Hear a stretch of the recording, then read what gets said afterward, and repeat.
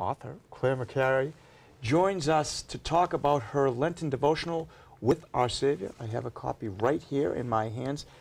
Thanks so much for being with us. Oh, thank you for having me on the show. And before we really start, I have to say, you brought your mom? I did. Is that for emotional support? She's sitting over there? Yeah, she's my number No, I'm one. not going to call you up here, don't worry, because I would not survive the show if I did that, and I know that. Well, Lent is just around the corner. Tell us about your devotional to observe the season, because I'm really interested about this. Well, thank you. Well, my editor gave me the title, With Our Savior, and I absolutely love it because it was a wonderful inspiration for every single devotion that I wrote. I think we're all very good about remembering that Jesus gave up his life for us on the cross, but I think sometimes we forget day in, day out, he's ready and available to save us from whatever we're struggling with.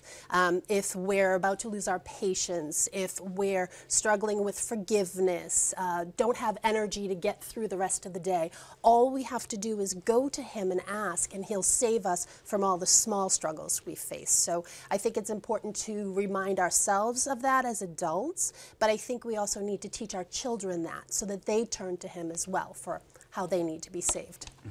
You know, Claire, with Our Savior, you make an interesting suggestion which really syncs with what we do here on Catholic TV, because we pray a lot, as we mentioned earlier in the show, during the day. We pray the Rosary, the Divine Mercy Chaplet, the Angelus, the Mass, of course, and the Rosary.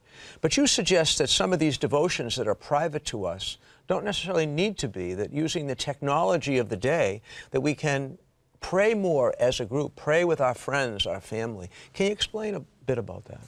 Sure. Jesus calls us all to be disciples. And so for years, I felt called to fish for moms. So I ran retreats. I have a blog where I post weekly called shiftingmyperspective.com about faith and motherhood. But with this devotional, what I wanted to do was I wanted to cast the net wider and bring the whole family together and bring the whole family to God to again remind us that he's ready and waiting to save us. So my hope is that the more hands we can get this devotional into, the more families that will be praying together, because Jesus himself said, wherever two or more are gathered in his name, there is love. And I think sometimes in the family unit, we can struggle and we have rough edges and we rub up against each other, and we need that love and that grace from God to soften those edges, to bond us closer together and bring us to him. Yeah, I love that you talk about the family and praying together, because I think that we fall into a trap sometimes where we think, okay, we're going to send our kids off to religious ed and we're going to do this, when in fact it's up to us as parents. We both have 3 kids. Yes, we do. With 2 boys and a girl. Yep. It's up to us as parents to really educate our children in the faith, right? Absolutely. And the more we role model that with them, the more we're leading them in that, the more that it will be ingrained in them. One thing that you have in the book that I really enjoy is at the top you have a quote. So tell us about that. Well, each day starts off with a scripture passage. And what I wanted to do was to show the entire family how applicable the Bible still is today. I think sometimes we forget that. We think it was written long ago, therefore it doesn't apply. And so it was important to me to root it in Scripture so that we're always coming back to that, always coming back to God's Word, because it's the how-to manual of how to live. Now, with Lent coming up so quickly just around the corner, a little birdie told me that there's a special code that you can use, like if you wanted to get a whole, as we say here in New England, a whole bunch of these for friends and family. Is that true? That's true. That's true. The website to get it is livingfaith.com/family, and the code is FM3TV.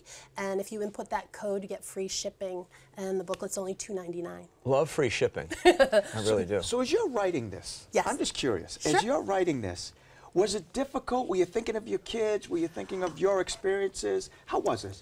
Oh, it was a transformative experience. I started, I have a friend, Sister Bridget Haas, who's been a wonderful mentor to me, and she emailed me and said, be sure you pray every day before writing.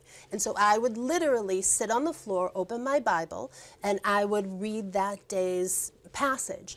And inevitably, I didn't even have to think about it. The words just flowed, which in my opinion is the Holy Spirit talking through me, which was my whole goal to begin with. I'm just the scribe. Yeah, and with Lent right around the corner, again, where can people get a copy? How do they do it? They can get it at livingfaith.com/family. And again, if they put the code in FM3TV, they get free shipping, and it's only $2.99. And your blog Fantastic. again, where do they? Oh, thank you. My blog is shiftingmyperspective.com, and I post weekly about faith and motherhood. So you're a little busy. I am, but I love it. Claire, it's been so fun having you on the program. Yeah, it really Thank you has. so Thank much. you so much for your visit. And thanks to your mom over there too. Thank you because we know who the boss is. Oh, we know absolutely. what's going on. Absolutely.